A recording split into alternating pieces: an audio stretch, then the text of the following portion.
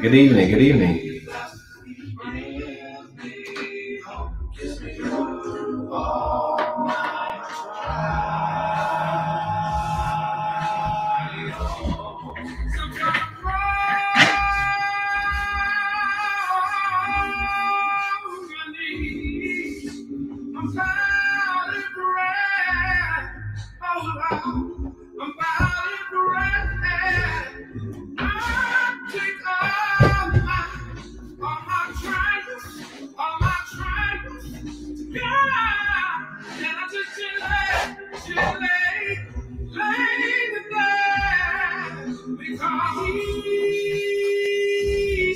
Hey, good evening, good evening.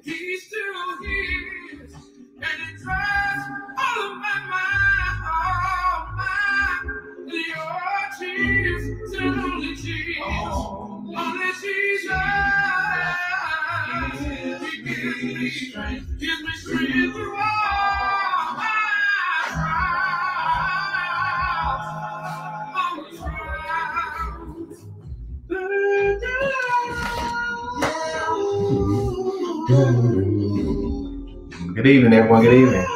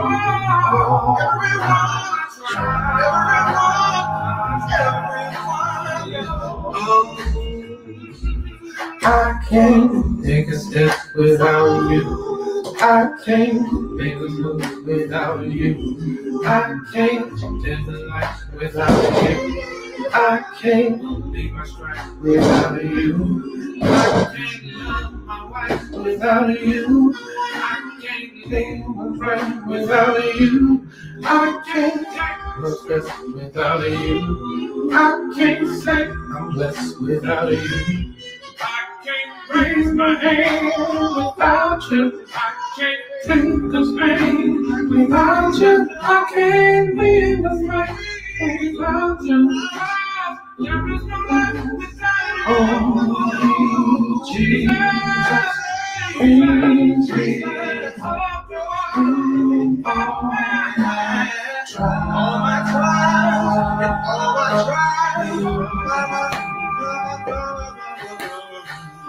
Good evening. All right, been having church over here. Thank y'all for joining in.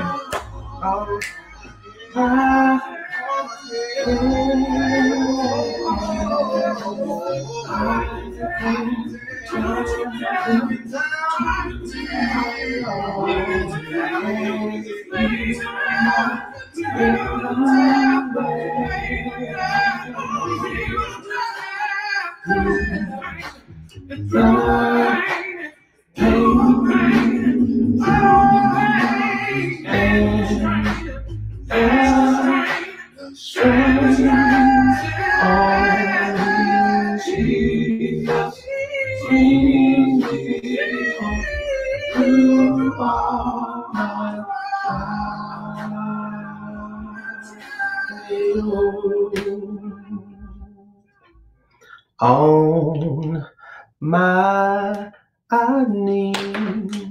Boom, boom, boom, boom, bow. All right, we'll take a few more minutes. We're slow coming in tonight, so I'll play one more song. Good evening, everybody. Welcome, welcome. Hey, Sister Brown. Welcome, welcome, welcome. We'll take about just 5 more minutes, maybe. No, 3 minutes. 3 minutes.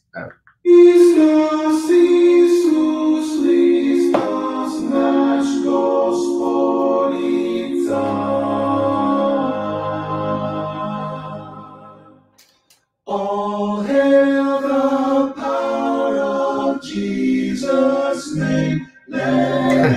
Say repeat. I see that, Monica. I'll repeat that at the end. Bring forth the royal diadem, crown him Lord of all. Bring forth the royal. See, we are virtually tarrying one for another. See, they're coming on. Y'all coming on in.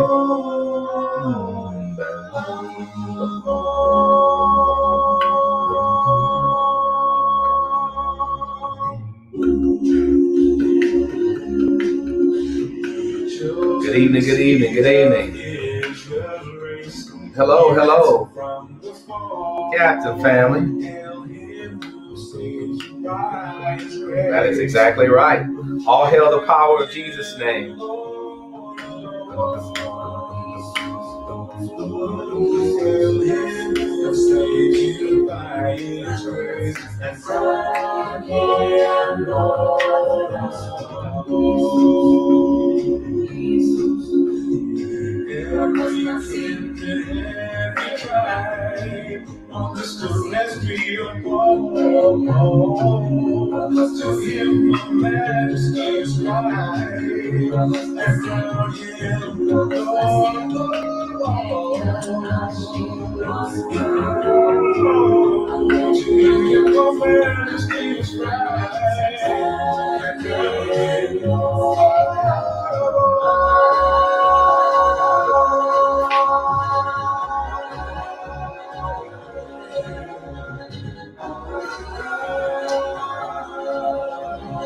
Okay, we got about 1 more minute.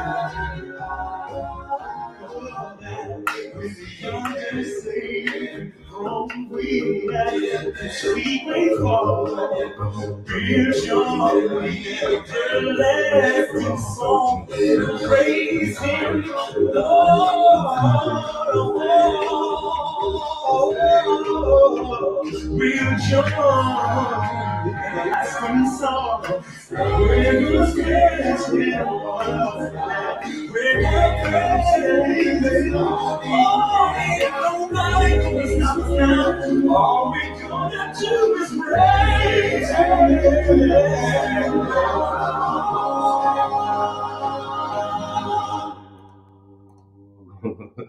What's up, Dacker?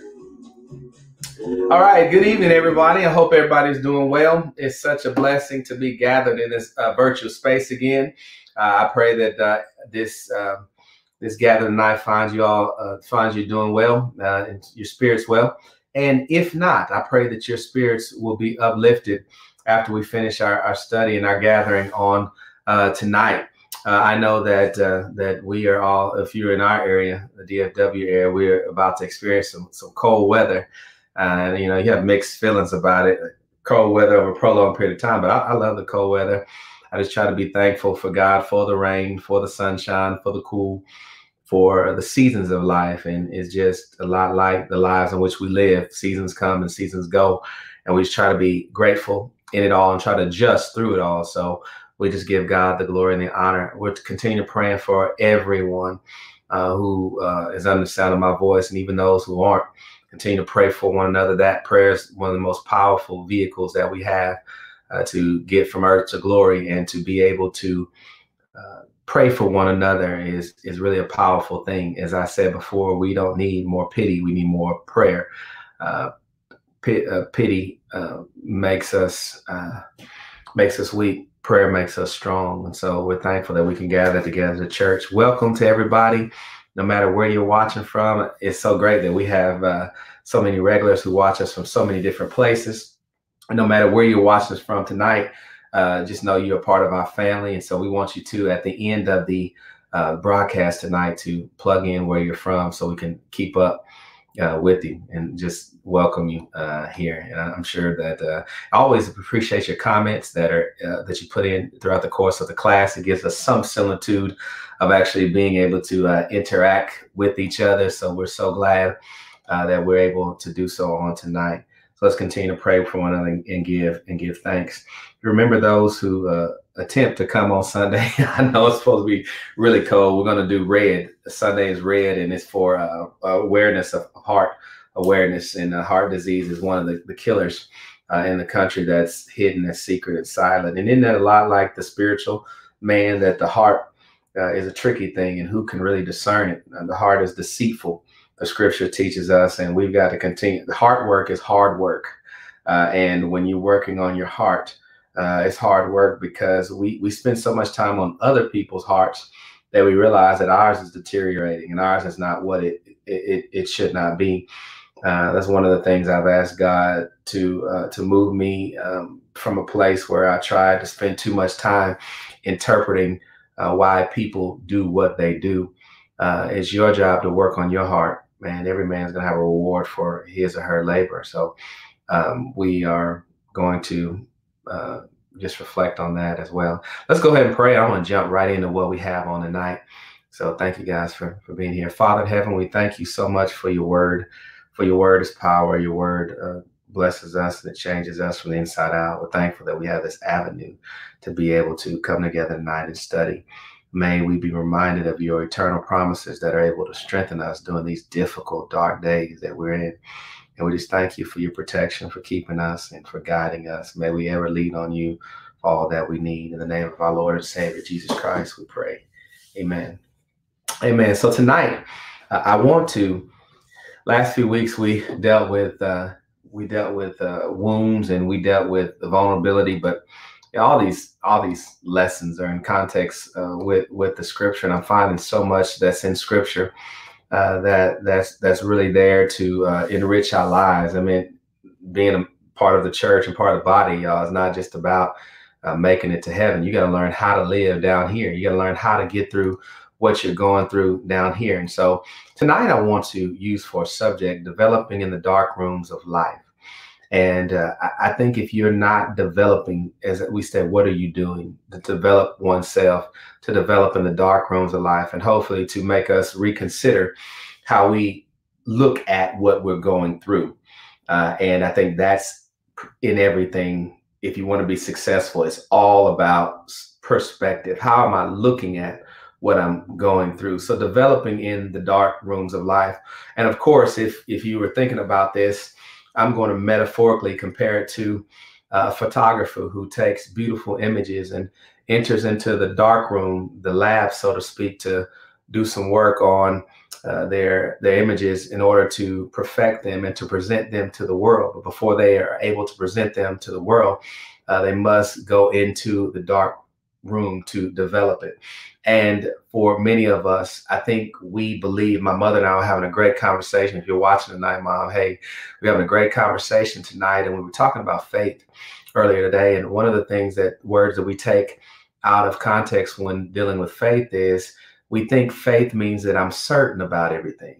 You know, faith doesn't mean certainty. What happened? When do we start teaching that type of Christianity where God lays out everything for me? I'm supposed to be sure about where I'm at in life right now. I'm supposed to understand everything that's unfolding and for my lives. And God's, the psalmist says, thy word is a lamp unto my feet and a light unto my pathway. Sometimes God just shows us what's right in front of us. He doesn't always show us the whole pathway. And we don't, as Dr. King says, you don't have to see the whole staircase to take a step. God doesn't reveal it to us. And so we've taught this faith that I know everything that gonna transpire in my life, and I have to see it But faith is not like that. Faith is in the spiritual realm, dealing with God. There's a lot of uncertainty. I think if all of us were quite honest with ourselves tonight, there's so much about God we don't know. And the more you get into the word, the more you realize that I don't really know God. We throw around a lot of political jargons, scriptural jargons, and we say a lot of things. But when the rubber really hits the road and our faith really gets tested, a lot of times it exposes who we really are. And when you talk about faith, you got to also talk about acceptance. One of the growth processes in all of our lives. Somebody says, "Why are you strong?" Because I accept God's judgment. I accept that there's some things in life I can't control, like the weather. I accept that there's some people that I can't change. I accept who I am, that I'm fearfully and wonderfully made. I accept that death is part of living. I accept these things in life. And when you can accept it, then you can trust in God, and then you can work through the uncertainties. And we're always trying to look for certainty in life. Ain't nothing certain. That's why I said Sunday, we plan for retirement only to never make it there. You know, when you grow up, you little girl, you plan to have a big wedding, white lace and chocolate cake, and feed them cake and throw in the garter, and you live happily ever after for 50 years, and life don't work out like that. You think someone is going to be around your whole life, or maybe you thought this was going to be your career. God leads you the next direction. There's nothing certain in life, y'all. And so we've got to look at the stages that we're in as God is still developing me. That's how you work through it, because I think we're frustrated because we thought we were already supposed to arrive at our destination, when in fact where you actually could be right now could be the developmental stage of where it is that God really wants you to go. So I'm going to say tonight, the first one, I'm developing. I have not yet arrived. I've not yet scratched the surface on what God can do with me and what God is going to do for me. All right. So I'm developing. I'm not there. What you see of me, what you saw of me last week, that person is gone. I'm rolling forward to a better person, developing. And sometimes there are dark periods. 2020 was a very dark period for the nation. We've seen a little bit of sunlight, but I like to think that God was developing. Even as we're sitting here right now tonight, instead of a building, I don't worry about that. I don't fret about that. God is developing us. So don't cry about the dark. The dark does a lot of things to people. And I want to look at that tonight. We're afraid of the dark. And you know who are afraid of the dark most time is children. They're afraid to go to sleep in the dark because they're afraid something's going to get them. And we're the same way in life. In dark places, we're afraid that things are going to happen. And sometimes these things that we think are going to happen, y'all have heard me say this 1,000 times before. Half of the things you thought were going to happen to you never happen. And you spend a lot of time worried about them and consumed about them. Why? Because worrying about them doesn't make them go away. Worrying about them doesn't bring them on you. So we think we got it all figured out, when in fact, as Solomon said, vanity of vanities, all is vanities. Doesn't matter how much money you got, whether you're rich, poor, smart, dumb, male, female, you got one destination, and that's the grave. And I think when you look at the end of the day, all is vanity. Even you staying up late at night worrying about it is vanity. Even you get in arguments with people trying to change their minds and you say they don't believe you, that's vanity as well. Even trying to figure out and understand everything about God, that's vanity as well. God has only revealed part of himself to us. As Paul says, we know in part and we prophesied in part. But when that which is perfect is come, that which is in part will be done away with. You know, it's like looking in a mirror and you can see an image, but you're not quite sure exactly what it looks like. So we always walking around. We were talking about that saying, we know God and we know what God is doing and we know what God is happening. But the truth of the matter is you really don't know nothing in the dark room. I want to look at this text in Hebrews chapter 12 and about verse number 6. I want to go there real quick. Hebrews chapter 12 and verse number 6. The Bible says, and I don't think I put this on there correctly. And he says, for whom the Lord loves, he chastens, and he scourges every son whom he receives. Now, no chastening seems too joyful for the present, but it seems painful. Nevertheless, afterwards, it yields the peaceable fruit of righteousness to those who have been trained by it. Look at the words that are used here. In Hebrews 12, 6 and verse number 11, there are actually the words that you can see that kind of connect to what the way that a father would interact with a child. So the Lord disciplines those who he loves, right? Scourges, that's a stronger word. Jesus was scourged by the Roman soldiers. And sometimes in life, that's a hard thing for us to set, because even though he is the loving, gracious father, sometimes he purposely disciplines us, chastises us, and it doesn't, the parents should say, this hurts me more than it hurts you. I don't know how. I'm the one getting the whooping. But he says it's painful in the present. Nevertheless, afterwards, it yields peaceable fruit. I don't doubt, had it not been for the discipline of my parents, I don't know where I would have been. Discipline is what makes you become accountable for your decisions and for your choices. And God holds us accountable. And sometimes we do like to cry when it was us who left God. And I say this before, and I'll say it again. If you feel a guilty distance from God, or you feel distance from God, it's not that he left you. It's probably because you left him. As I said Sunday, the hog pen don't always give you back. Sometimes you can go too far and stay too long. And sometimes these aren't dark rooms where God has put you to develop it. Sometimes these are just hog pens that we've wandered into, and we're finding a difficult time getting ourselves out. But even in those hog pens and pig pens of life, God can still develop us. He says afterward, it yields a peaceable fruit. The fruit is the objective of righteousness. That's a right relationship with God. And then he used the word, those who have been trained by it. You cannot be fit without training. You can be spiritually fit without training. Training consistently, training hard, training with the purpose in mind. He says the discipline of God trains you. And I think about this when I am feeling like, why? What is the reason for this? I have to trust that maybe I might be experiencing the discipline of God, because after all, I don't act right all the time. I know y'all do, but I don't. I'm not on my game all the time. I don't think the right things all the time. I don't always say what I should do. Sometimes I get frustrated with God and frustrated with things, and God has to discipline. Sometimes God will whoop me and get me back in line. Sometimes God has to put me in a dark room in order for me to continue to develop. Romans chapter 5 and verse number 3 is another one you can look at tonight. Not only so, but we rejoice in our sufferings, because we know that suffering produces what? Perseverance. And perseverance produces character, and character produces hope. I want you to know tonight, there is an end game to your developmental room. There is a purpose to what God does. God doesn't do anything haphazardly.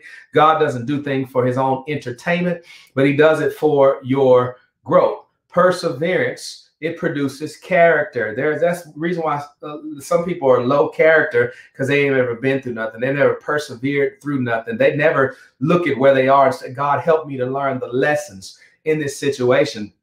And character produces hope. And he says hope does not disappoint us. Why? Because God has poured out his love in our hearts. By whom? By the Holy Spirit, whom he has given us. Again, I think it's important to reiterate.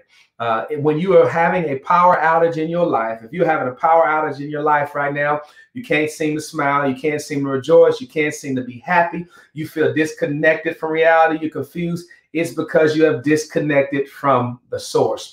We as ministers, there's my brothers could tell you, me as ministers, we get tired sometimes.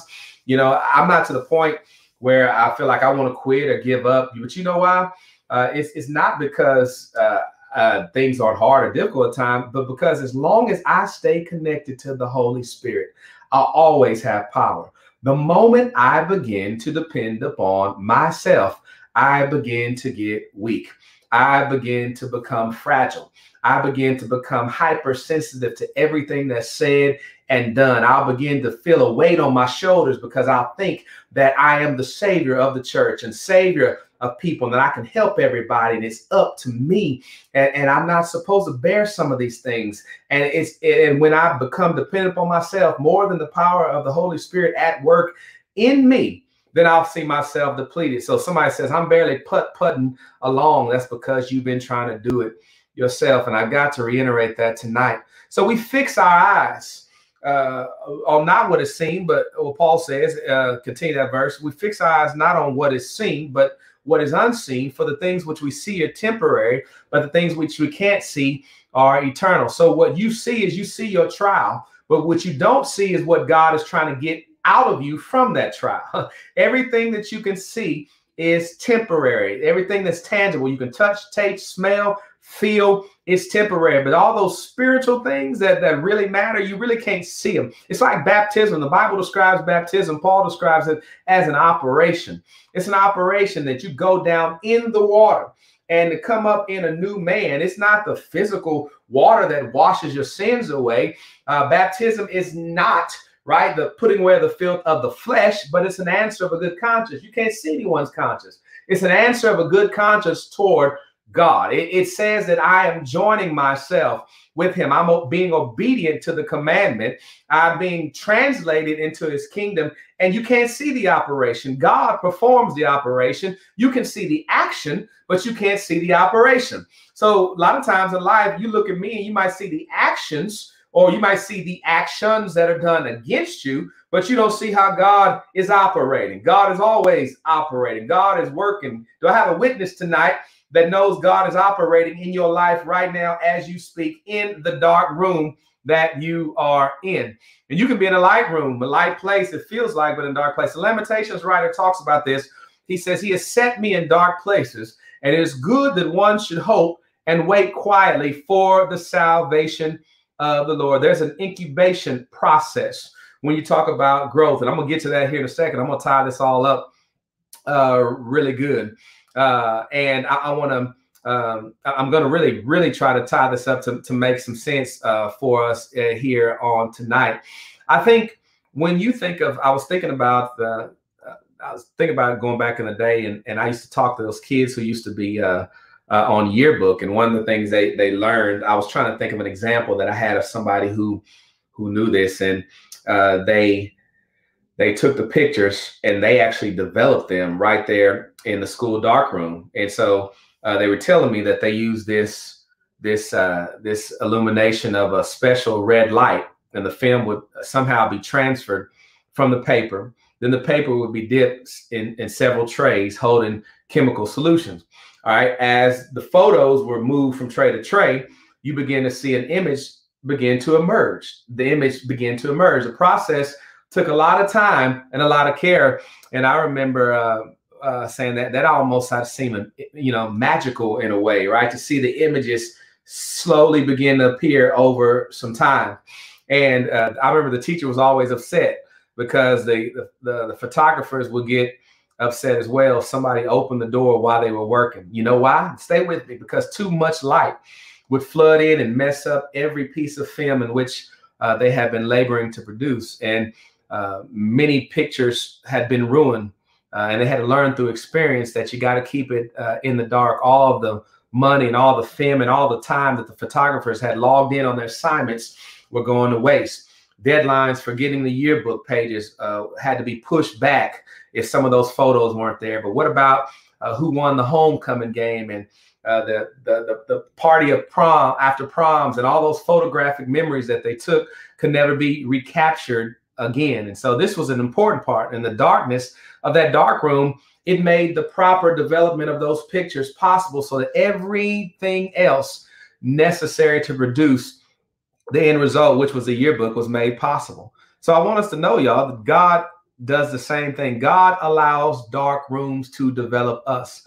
See, when we're experiencing the darkness of financial reversals or financial hardships or failures or job losses or any kind of strenuous challenge that you might be dealing with tonight, sickness is a dark room, disappointment is a dark room, loneliness is a dark room, separations is a dark room, death is a dark room. We need to look at things through the red, but the red is not the red light, but the blood of Jesus. Like the photographers, we wait patiently inside of the dark room, and you watch as God takes his time and care to develop the picture of your life that he's taken. Don't rush through any of the stages of your life. You got to endure every chemical. I wish y'all stay with me tonight. You got to deal with every chemical that you're thrown in. And only when the process is complete that you can be fully developed. I like to believe that there's some people over here that are 50 plus that aren't fully developed. And you only be ready when just the right pages of your life are developed. And I think the image that comes forth is the image that is really the image of his son. God is trying to make us look. So I'm trying to be a better version of myself. Nah, your old self. That you don't need a better version of yourself. You just need a whole nother person, a different person. And I think we've got to know that this day that we can really work through those dark rooms of our lives. And I think we know that too much light, and I think it's so important to think about this. Only after all the chemicals have done their work, after all the chemicals have done their work in the dark, then it's safe to expose the negative to the light. That's coming at you, even the words, the negative words, the nasty words, the looks, the losses, the if it ain't one thing, it's another. All of that is part of the dark room. You can't expose the negatives to light too early. And see, some of us got some negatives. Anybody got negatives? Anybody want to share what's your negative? We don't want to share that, right? We got some negative things about us. All of us got character flaws and personality traits that aren't just desirable. Somebody says, well, my husband like it. That's only because he's been with you a long time. He's used to it. But go bring that on a brand new man and he might not like it. All of us got characteristic traits. And we got to understand that it's important to know that we're growing in the dark. God is working on us through all of these things. No destined. I like to see life not as like reaching a destination, but more like going on a journey. God takes us through the dark room to develop our spiritual lives, and as we pass through all these things, trials, sorrows, frustrations, I think the image of Christ now becomes produced in us. Then we're ready to be displayed in the light. I think too often we like to blame people for our circumstances, for our dark tunnels of despair, and for why we're frustrated, for why we're happy. We're still blaming our mama and still blaming our husband. And though these may be secondary causes, I think we realize that the hand of our Heavenly Father sometimes momentarily shades the light away from our pathway. I think he graciously takes us through these experiences because he wants to provide us with the benefits of darkness. Have you ever thought about that? Sometimes there are benefits of being in a dark place. Sometimes you need to hide out a little bit.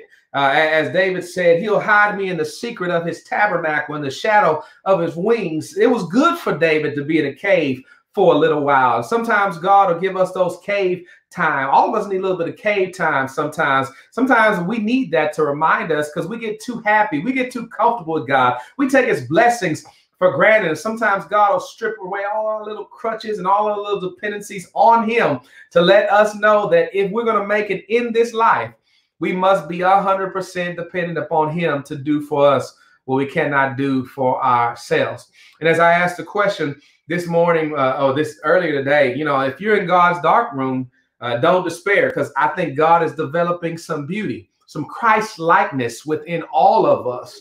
And I think my end game is I want to be displayed in his eternal art gallery, And so don't seek to get back in the light too soon. Maybe God wanted you to be here. We always complain about where we are. I don't like my life. I don't like where I'm at in life. And I thought following God would give me certainty. Matter of fact, Abraham went out and not know where he was going. Read through Hebrews. These all died in faith, having not received the promises, but having seen them afar off. They were persuaded of them. They embraced them. They confessed that they were strangers and pilgrims upon the earth. And I think we want to get back into the light too soon when God has buried us. And I think it's so important for us to know this. I want to use a few more analogies, and I'm going to close to this. I think what photographers know is that in order to allow light sensitive materials time to process, they have to develop in the dark. Light sensitive materials to process have to grow in the dark. I thought about this, and this is about to be a tough statement. Some of us can't really handle the light. See, you can't halfway. Jesus never lets you be halfway lukewarm about him. You know, you're for me or you're against me. And you say you don't like the dark place, but when you had a chance to really shine, you didn't shine.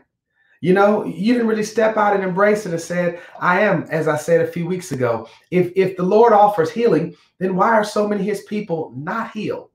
You know, if he offers a wholehearted person, why aren't you still there? Somebody says, I'm in the dark, but God was trying to get you to shine, and your light wasn't shining. It wasn't. You were probably nothing worse than expecting someone's light to shine and it's dim.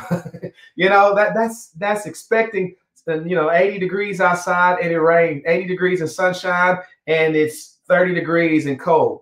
You know, sometimes our disappointment comes from an expectation. Have we ever thought that God is sometimes disappointed in the light that we give off? I'll wait.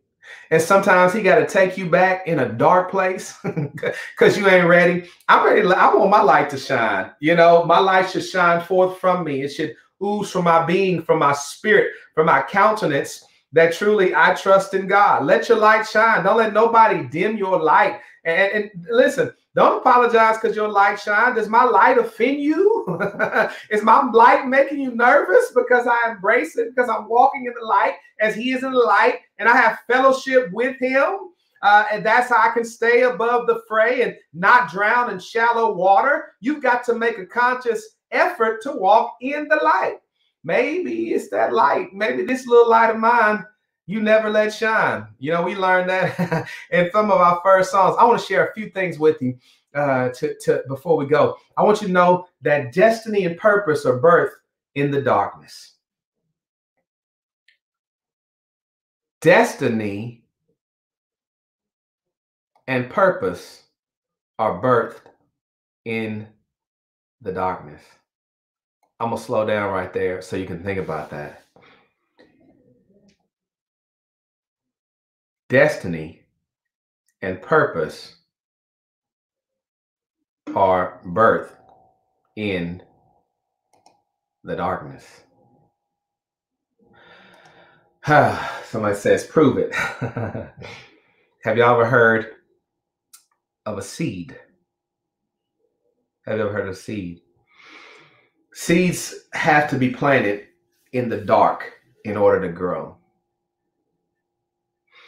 I've had people in my life who tried to throw dirt on me, but they didn't realize I was a seed.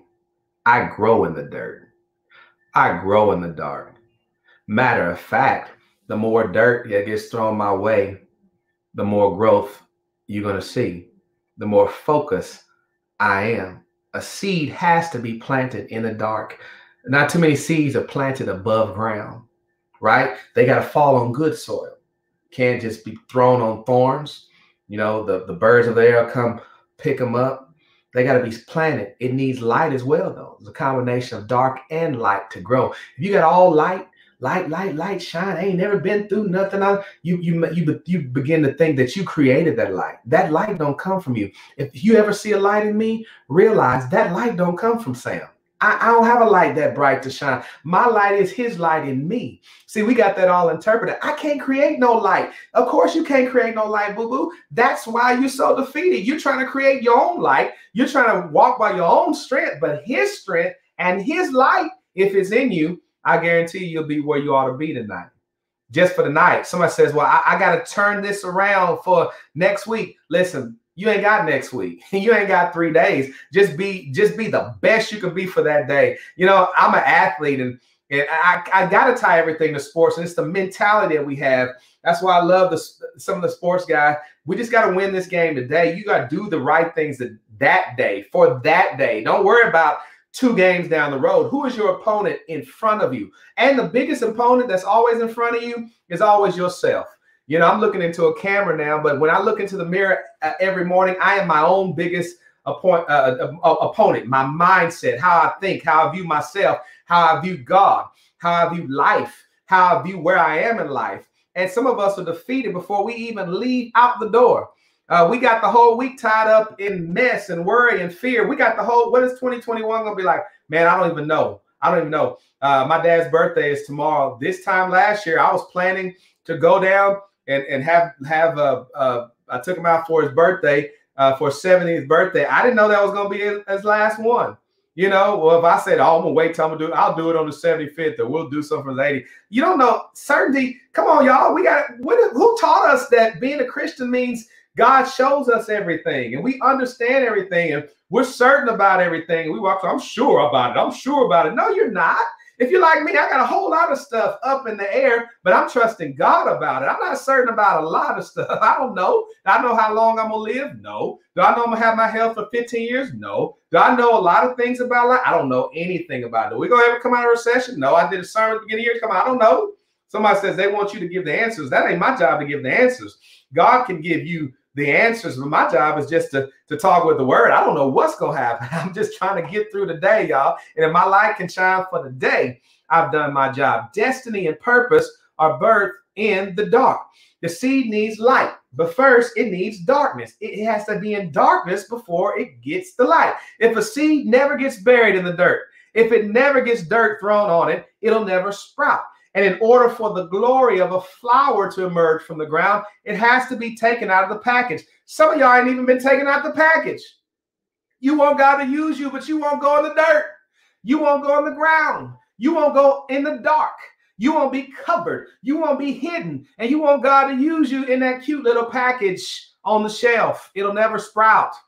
Exposed to a dark place just for a season. God is so good. He'll put us in a dark. He put Joseph in a dark place for a season. He put David in a dark place for a season. He put his children of Israel in a dark place for a season. He put Elijah and Nehemiah in a dark place for a season. And sometimes he covered them with stinky manure and soil and darkness. And after a while, with a little bit of watering and a light, all these things work together and something beautiful grows out of the dirt, something that can be harvested, something that can be digested. And God is just that good. He creates life in the darkness of a mother's womb. Y'all remember that? Starts off as a seed, grows for 9 months in pitch black. I don't remember what it was like in my mother's womb, do you? But that's what they tell us. It was pitch black, and just before the baby is born, the mother begins to experience those birthing pains, and she begins to push the baby, the seed, out of the darkness into the light. And ladies, those who ever birthed a child know why contractions are called birthing pains. You know, it's in the midst of pain and the absence of light that glory is about to spring forth. Glory comes from a word meaning splendor, brightness, and majesty. And you know, when you hold that baby in your hand, ladies, isn't it worth it? The 9 months and the morning sickness and the pains, isn't it worth it when you hold your bundle of joy and the child is healthy? Isn't it worth it? And it took a little time to be in some of you may be in an incubation period, and God is trying to birth something and holy in you, but you keep trying to abort the mission.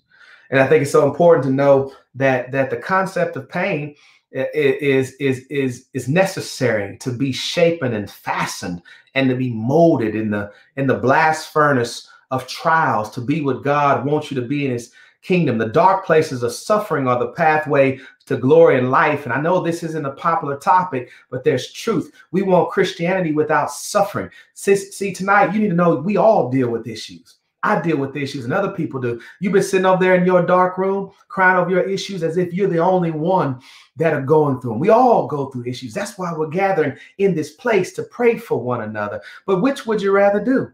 Would you really just rather endure life, tolerate what you have, suffer through it with nothing? Some of us suffer with nothing to show for it. See, in the fun, when you go to the gym and when you pick up the heavy weight and you push it, you suffer through the workouts, but you want something to show for it. There's nothing like going to the gym. There's a lot of people who work out and they have nothing to show for it. You know why? Because they don't know how to do it. They don't know how to do it, because there's a part that, see, part of getting the results you want is not the breaking down of the muscles, but how do you build it up? There's a rest, there's a nutrition, there's a stretching, there's a diet. There's a timing in between. Those things are just as much important than what you pick up. So I think, how do you handle the disappointments of your life? How do you handle the heavy weight of your life? Paul says, I'm more than a conqueror. I am an overcomer. I'm an overcomer. And I think when trials come my way, I would rather line up myself with the word of God. And like the Apostle Paul says, I fought a good fight. In the dark, I fought. I kicked and I screamed and I was frustrated. I went back to the drawing board and I doubted sometimes, but I kept the faith. I kept pressing forward. I kept trudging ahead through the quicksands of life, and I fought a good fight and I kept my faith and I finished the course. I'm not defeated. I've been hard pressed on every side, yet I'm not crushed. I've been persecuted, but I'm not forsaken. I've been cast down, but I'm not destroyed. And God is for me. So who in the world can be against me? And I'm not trying to declare difficulties over you tonight, or just say, yeah, I'm excited that God has you in this dark place, or diminish the dark place that you're in. I'm not saying that. Paul says we'd have troubles. 1 Thessalonians chapter 3 and verse number 3. But here's how he said we handle them. He says that we have to know. We have to know that these hardships are certain to come in all of our lives.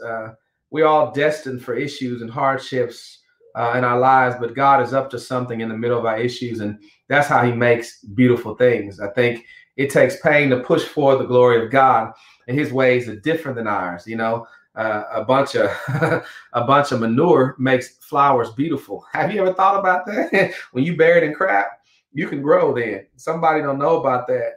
You would stop complaining if you actually said, I'm developing, I'm developing, I'm developing, I'm developing, I'm developing, I'm developing, I'm developing. I ain't immune to this. I'm developing. Trials gonna come my way. I'm developing. Talk about them if you want to. I'm developing. I'm struggling right now. I'm developing. I've been through a divorce. Nasty. I'm developing.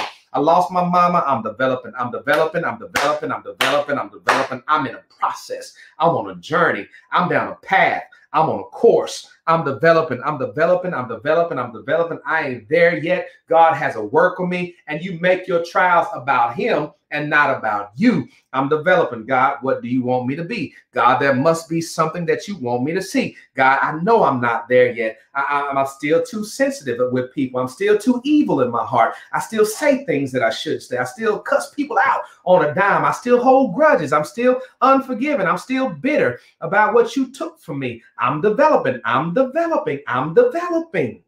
And when God develops us, he keeps us in the dark room. And I want you to know tonight, whatever's developed in the dark, just like the Bible, whatever's in the dark will come to the light. Whatever's developed in the dark will shine in the light. You know, it's almost like you've been proven and tested.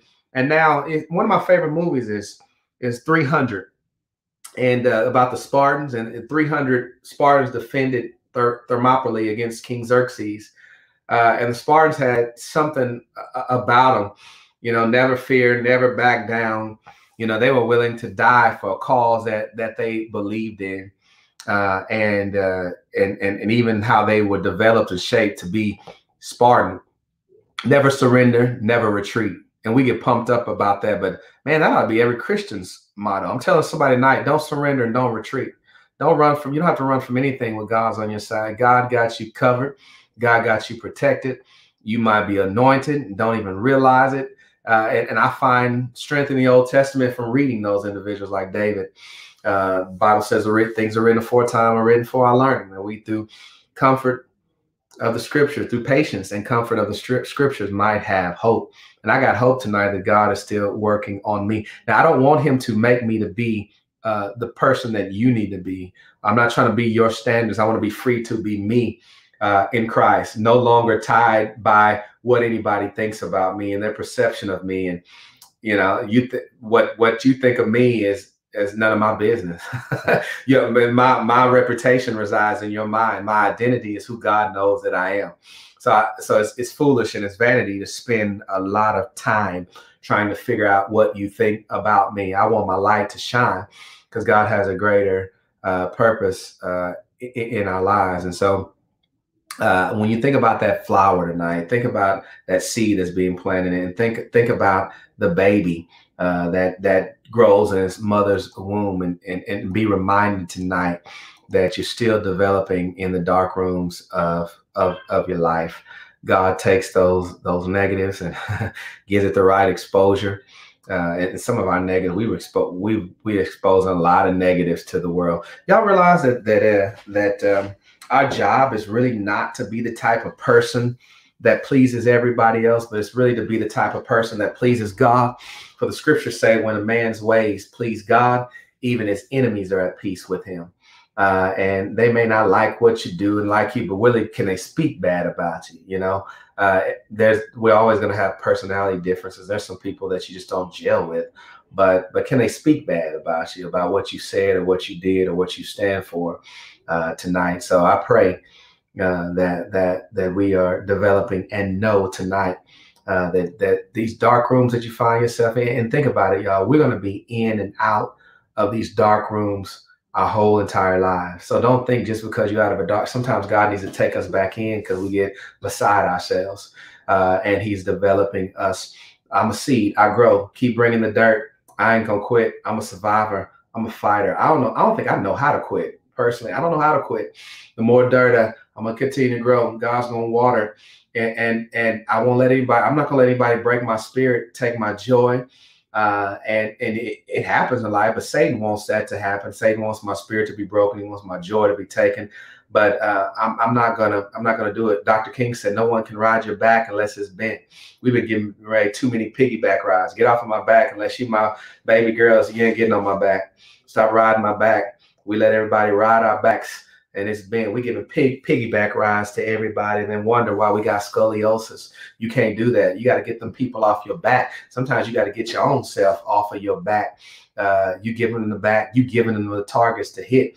And being Christ-like don't mean continue to give them targets to hit. We ought to be wise as a serpent, harmless as a dove. Stop letting people run over you. God don't get no glory from that. What he really gets glory is when you can be assertive. Jesus looked at the Pharisees. Jesus looked at the Pharisees and he said, you hypocrites. He looked at them and he told them who they were, exactly what they were. And I think the problem with many of us, we have a hard problem because you can't even tell people the truth. You tiptoe around people because you're scared they won't like you. Paul says, have I become your enemy because I tell you the truth? Your real friends won't run from you and shun you because you tell them the truth. I pray tonight, that's part of all of our growth process, that we're able, it's instead of saying this person keeps destroying me and hurting, tell them the truth. And leave the rest to God. Thank God tonight. Thank y'all for being a lovely audience. I'm gonna go ahead and stop right there because I'm trying to grow in the dark. And now watch this. I just thought about something real quick. Y'all know I like my illustration. Y'all hang with me just a second.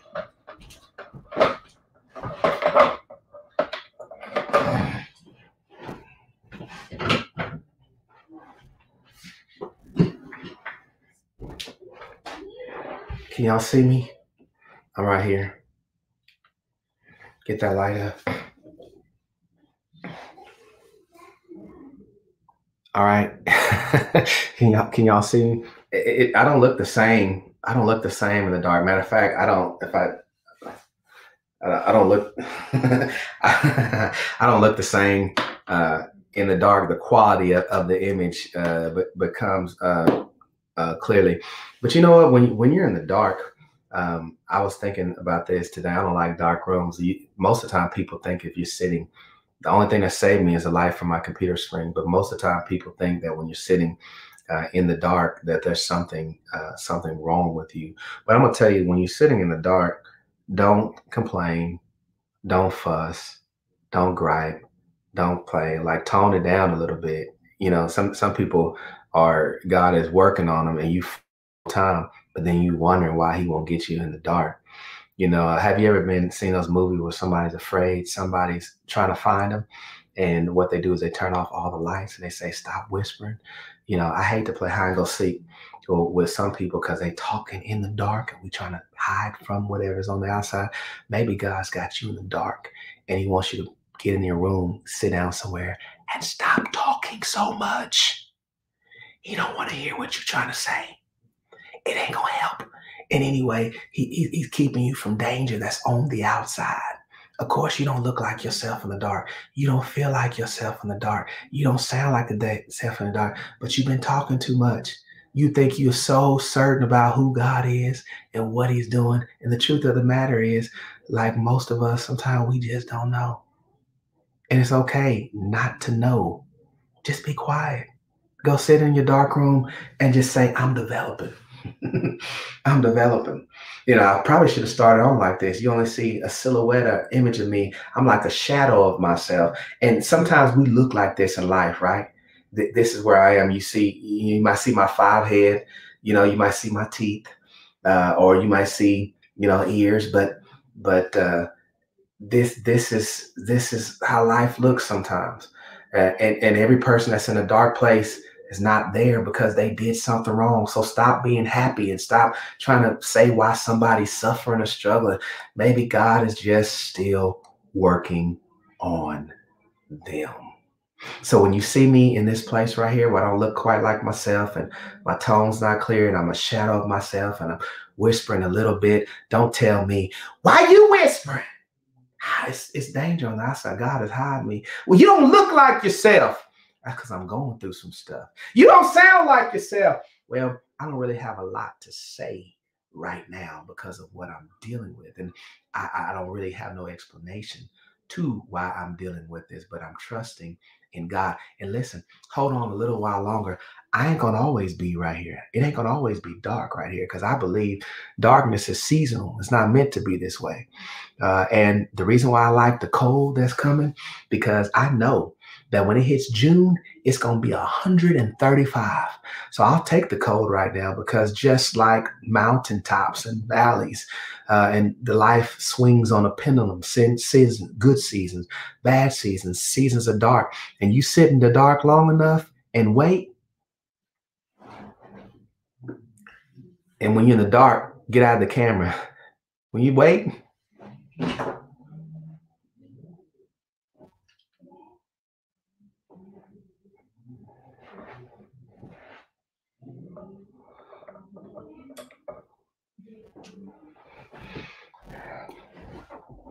then it gets a little better. Y'all see that? I'm a little better now, y'all. I'm beginning to grow. It's not quite where I started off. It's not quite the dark place. Again, sometimes your life looks like this. It's not quite as dark as it was, but you ought to smile more. You ought to be able to start talking about it a little more. You ought to have some lessons that you learned from that place. You ought to feel better about seeing yourself, even though others can't see you as good as you think they will, but you can't see yourself as well. So I'm looking at the screen, I'm beginning to see myself. And then after a while, this is a season of life, right? Not quite dark, not quite light, various shades, enough to see myself, but not the image that I want to be. I'm not where I desire to be, but God is still working on me. And after a while, if I keep letting him work on me, the seeds continue to be watered, and God continue to work on me. After a while,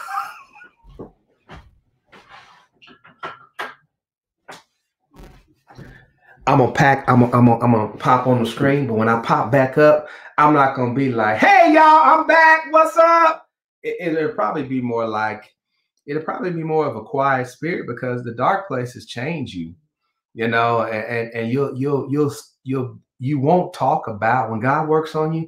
You ain't gonna talk about all you've been through. You'll start talking about all He taught you and all that He brought you out of. Your glory. Your glory is now His glory. See, that's why God can't use some of us, because He can't get no glory from you. If He can't get no glory from you, He ain't going to use you. And I pray tonight that you would let Him work on you. And it's going to be through trial and error that you too cool, you too comfortable, you too certain, too cool, too comfortable, too certain for God to use you. God don't need people who too cool to use. He needs people He can send wherever He send. He needs people who don't mind being uncomfortable. He needs people to say, Lord, I don't know what's going on, but I follow you. And I've been through hell and back. I've been in it. I've been in the dark. I've been lonely. I've been frustrated. I've been disappointed. I've stood in the cemetery. I've been all these places, but I've emerged like a beautiful butterfly from the cocoon. The light that you see in my eyes is just the result of the suffering. You know, the tears that I cried have turned from tears in my eyes to a sparkling in my eyes. You know, he's turned my mourning into dancing and my sorrow into laughter. I praise him because I'm fearfully and wonderfully made. I begin to celebrate my trials and my struggles as part of the process that God taken me from who I was, a person who was emotionally fragile and emotionally unstable, to a person who's spiritually secure. And when the next one comes, I'm better equipped to handle it, because I begin to say victoriously, if God brought me through that, if God can bring me through that, he definitely can get me through this. And I should say this every week and I'm done. Like the 3 Hebrew boys. I said it. I was reading that again. 3 Hebrews, they came out. The Bible says they didn't even smell like smoke. I threw something on the grill Sunday and I smelled like wood. It was in my clothes. It was in my beard. It was in my skin. It was on my watch. If you get near a fire, you're going to smell like smoke. You don't have to go in the fire. That's being burned. But if you get near a fire, you're going to smell like smoke. The smoke is the residue from the fire. He said they were in the fire and didn't even smell like smoke. And what this shows me is, if you are trusting God and if God got you, God will bring you out of something and you won't even look like you've been in it. Somebody say hallelujah. I'm done tonight. I can't fool with y'all no longer. He'll bring you out of it and you won't even look like you've been in it. That's why stop trying to look like you tore down and wore down. God don't get no glory from that. God gets the glory. He said, I done been through it. Girl, you look good. I know. Won't he do it? It ain't because I feel like it. I look much better than I feel.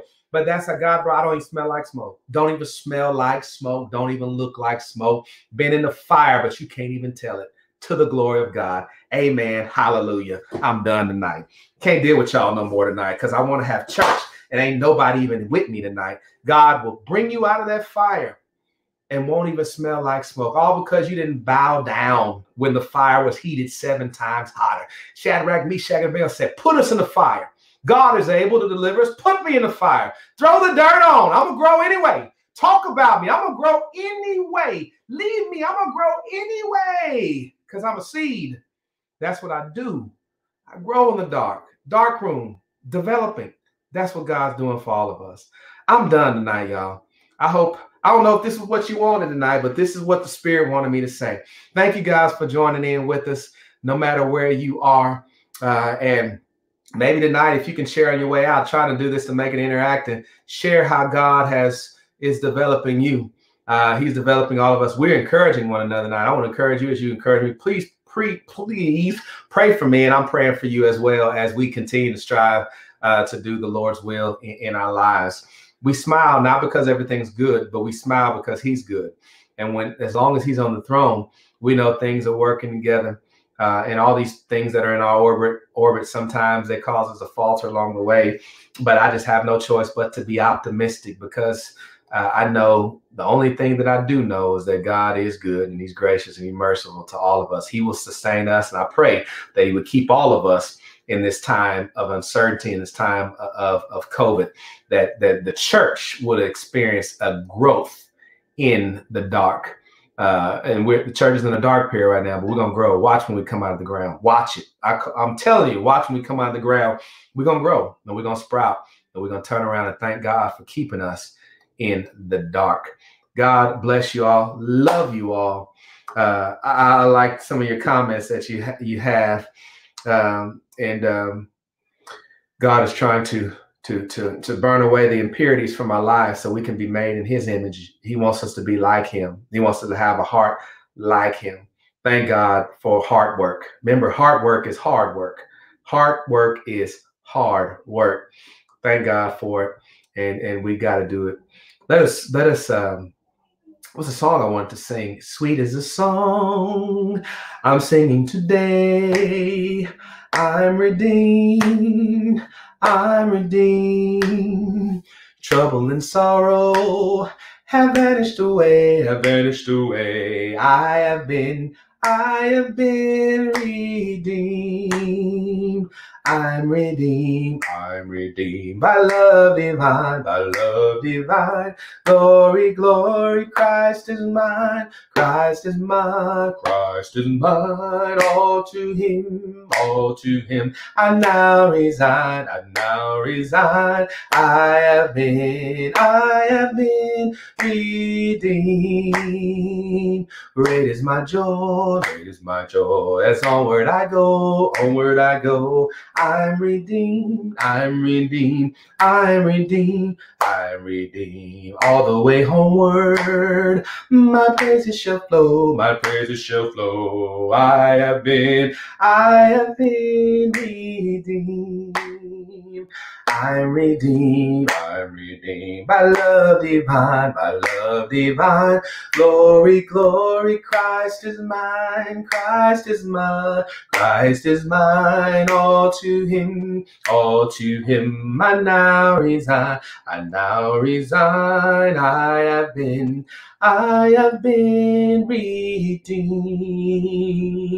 Great is my joy, precious indeed is my Savior to me.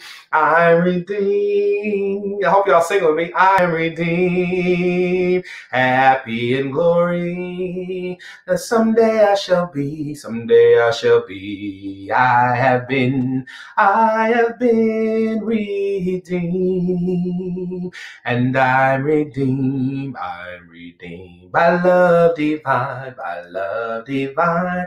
Glory, glory, Christ is mine, Christ is mine, Christ is mine. All to him, I now resign, I now resign. I have been redeemed. Here we go, Shane. I've sinned against you, Lord. I admit that I've done wrong. Well, then I'm just like the prodigal son. Lord, I'm on my way back home. Well, and I'm down on my bended knee and begging you to save this soul of mine. So please forgive me, Jesus, Lord, and try me one more time. Oh, and I sinned against you, Lord. Lord, I admit that I've done wrong. Well, and I'm just like the prodigal son. Lord, I'm on my way back home. Oh, I'm down on my bended knees, begging you to save this soul of mine. Lord, and please forgive me, Jesus, Lord, and try me one more time. By request, I'm gonna hide behind the mountain. I'm gonna hide, and I'll hide behind the mountain. And I'm gonna hide and I'll hide behind the mountain. And I'm going where the chilly wind don't blow. Oh, you know, I heard that Jesus, he's my mountain. And I know that Jesus, and my Jesus, he's my mountain. And I know that and my Jesus, he's my mountain. Said I'm going where the chilly wind, going where the chilly wind, going where the chilly winds don't blow. Don't. I still have joy. Last one. Lord, I still have joy.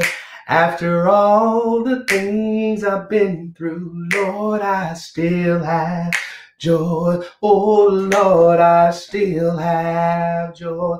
Oh Lord, I still have joy. And after all the things I've been through, Lord, I still have. And I've got some love and I still have love. Oh Lord, I still have love. After all the things I've been through, Lord, I still have. And I've got some peace and I still have peace. Oh Lord, I still have peace. After all the things I've been through, Lord, I still have.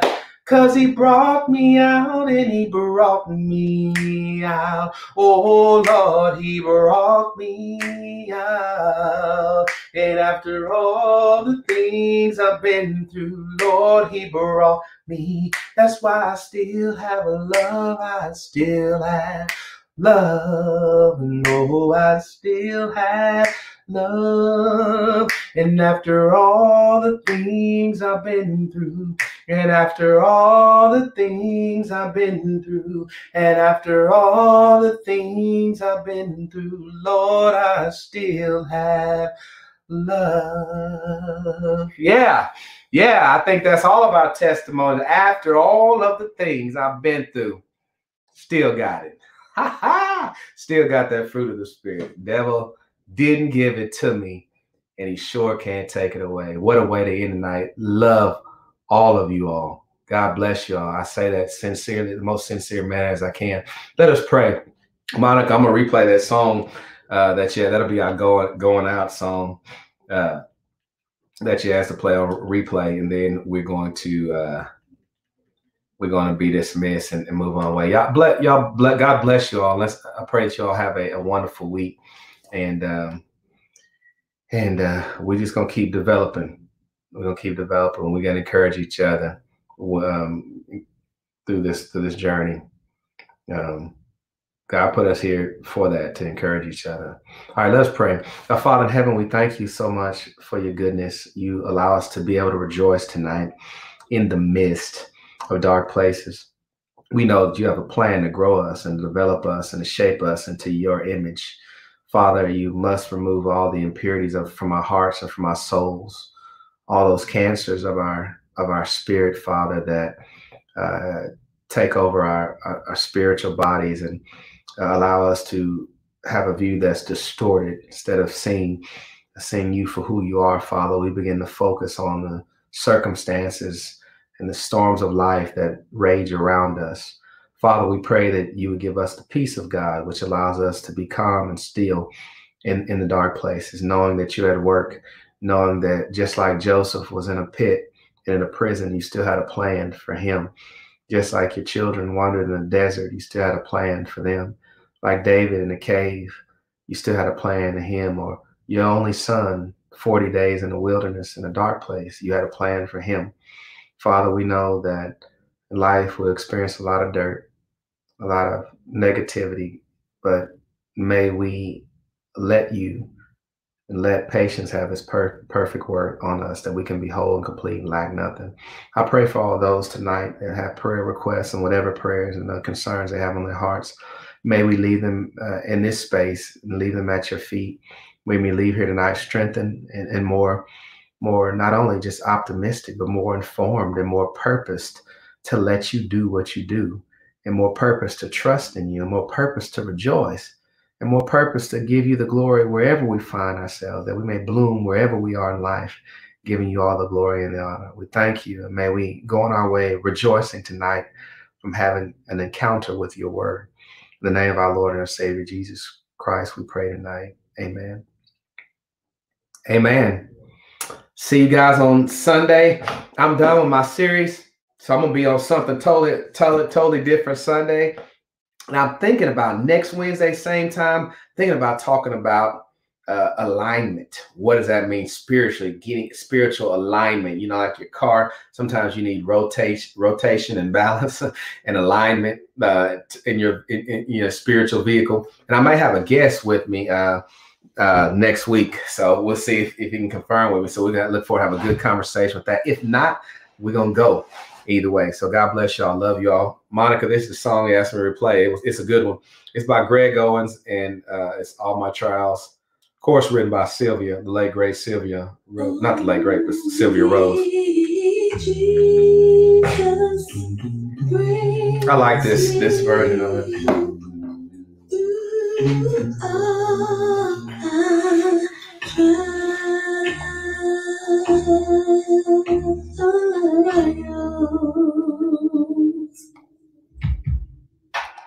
All my trials.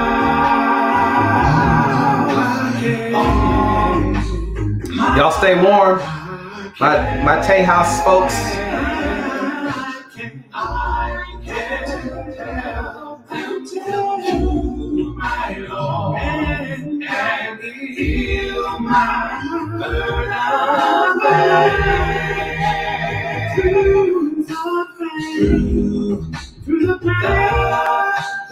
Hey Audrey, thank you. Monica, that'll be $8. Hey brother Lee. Got friend Tori in the house.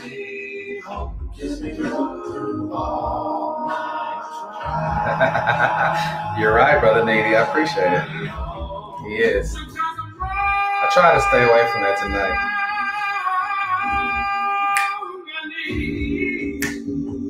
So this, I'm one and done tonight on this song. After this song go off, I'm out.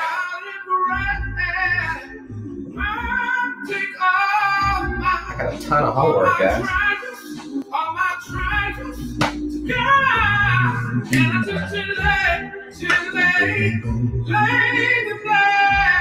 Thank you. I appreciate that. Thank you. That's thoughtful. Thank you. Man, I bet it's cold in Michigan while we're trying to complain. Sister Veronica.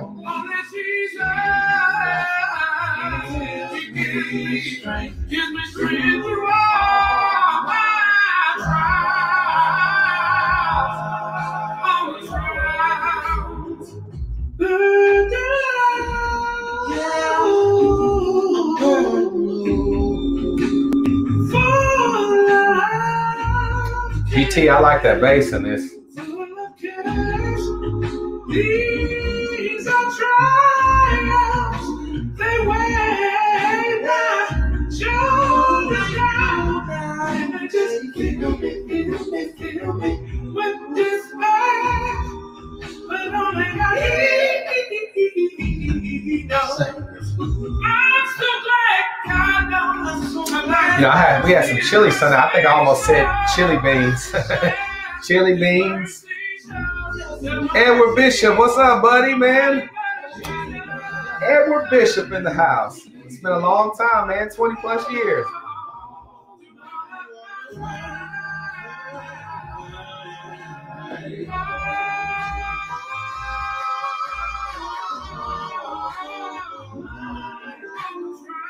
Is it in the negatives?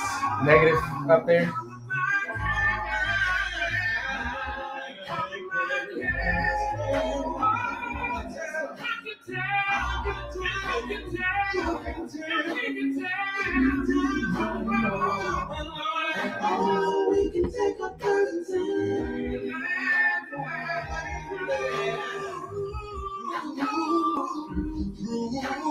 Whoa, we got some of that next week.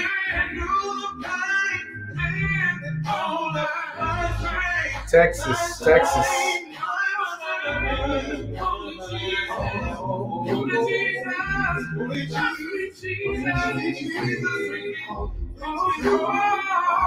Hey, LaDonna, how you doing? Thank you. Tell all the family hello. Thank you for dropping in on us. I can't take a step without you. I can't Make a move without you. I can't live a life without you. I can't leave my stride without you. I can't love my wife without you. I can't live right without you. I can't you. I can't say I'm blessed without you. I can't raise my hand without you. I can't take the pain without you. I can't live this life without you. Cause there is no life without you. Jesus, Jesus, all through all my trials.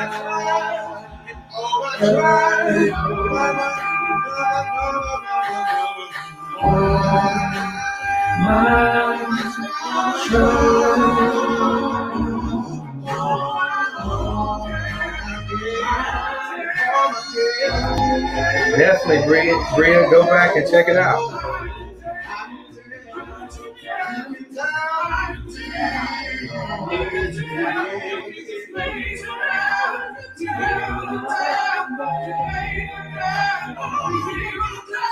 Hold on, let me see. I might be able to find this. Hold on, I might be able to find this version we did in Foyer Studio. Let me see real quick.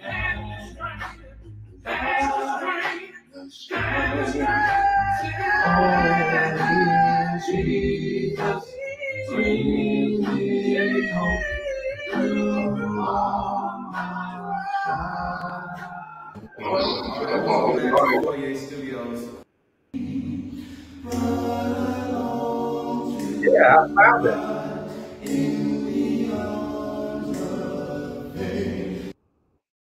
Let's see if I can find it. This is the time that we need to draw near.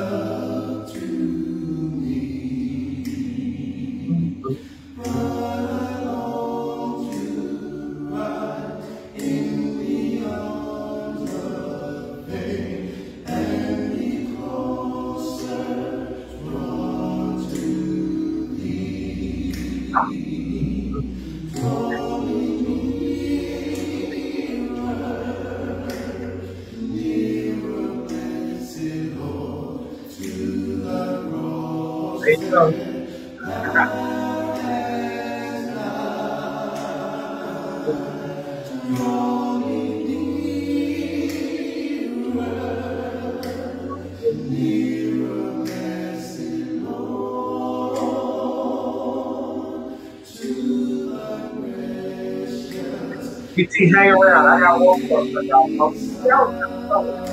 Hold on. I got a phone.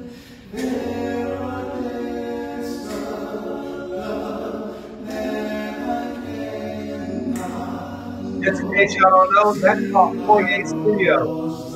That is not, that is Foyer Studio. No, I'm just playing.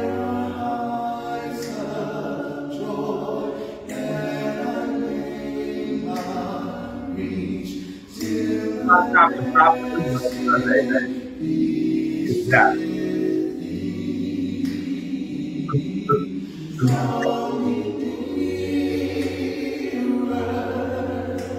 That's the word of that song. Drop the mirror.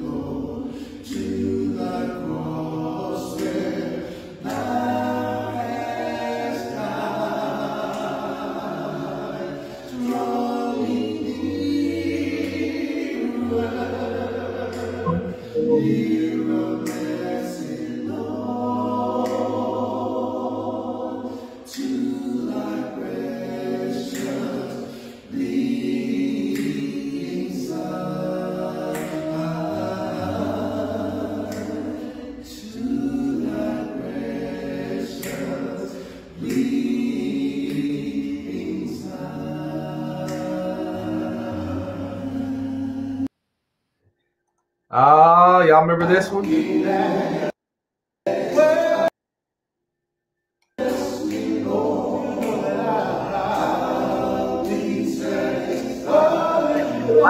Yeah, that's what that was. Lighting. Days is past.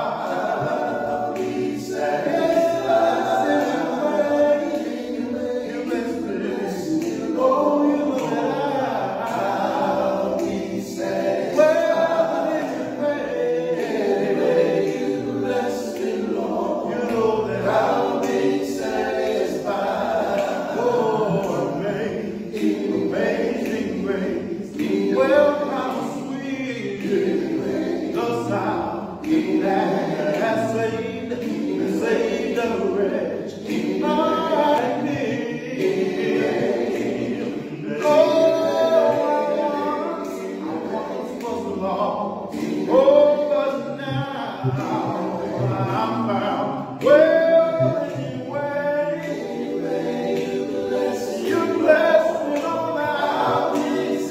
Yes, anyway, you bless me. Oh, you know that I'll be sad. Lord, anyway, you know that I'll be satisfied. Well, anyway, you bless me. You know that I'll be satisfied. Lord, anyway, you know that I'll be satisfied. Oh, I heard the voice of my Jesus say, come unto me. Foyer Studio. Oh, I'm sorry. Classic edition, quarantine. I'm sorry about that.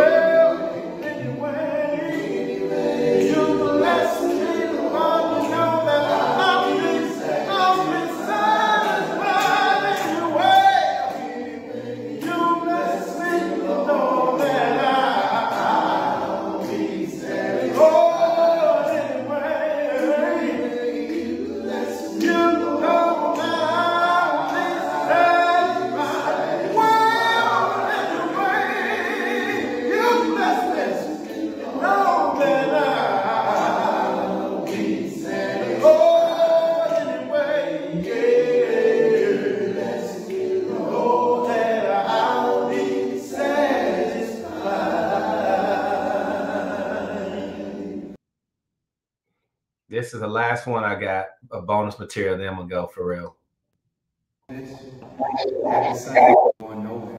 But living below in this so sinful world, all need a comforted of all. I'm striving alone to face temptation, so tell me where could I go back to the Lord? Tell me now, where could I go? Where could I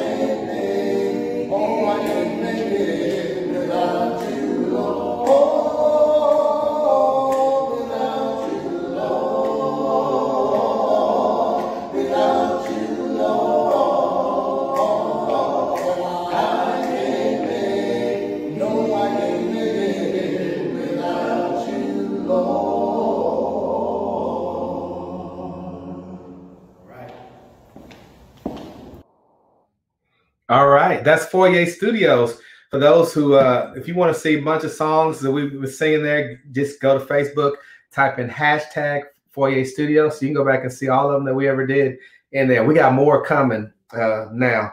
So wait, we got a lot of songs that we're gonna continue to do. That's just a fun place. We like the acoustics in there, so we just like to get together and sing, and we just get random people. I wish I had thought about it before the last 2018 or 2019 or whatever, because we had so many great singers come through for musicals and the homecomings, and you know, it's just a way of kind of capturing the time. But anyway, y'all have a wonderful evening, and I'm gonna go ahead and log off, and y'all be blessed. Have a good night.